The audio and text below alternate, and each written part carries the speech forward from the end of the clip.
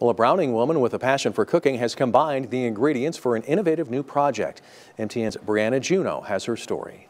This is Mariah Gladstone.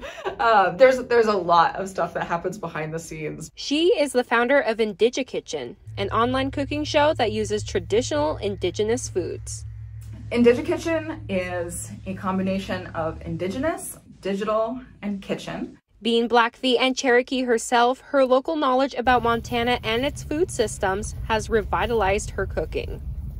I get to work with delicious foods that the earth has provided us for thousands of years, and I get to imagine new ways to do it. By creating her videos digitally, she then has the opportunity to reach more people. You can go online and you can Google tons and tons and tons of recipes.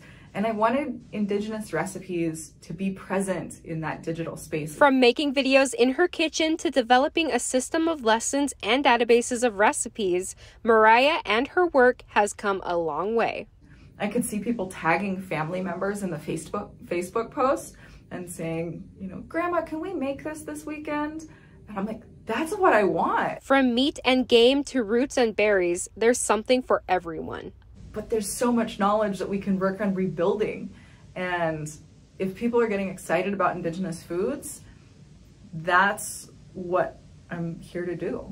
Mariah hopes to reintroduce these traditional ways of cooking back into the world. To help folks within our own community recognize that we can rebuild our traditional food systems and we can regain our food sovereignty, that ability for our community to feed ourselves. So I'm going to keep putting it out there and sharing more knowledge, especially as I continue to learn more knowledge too.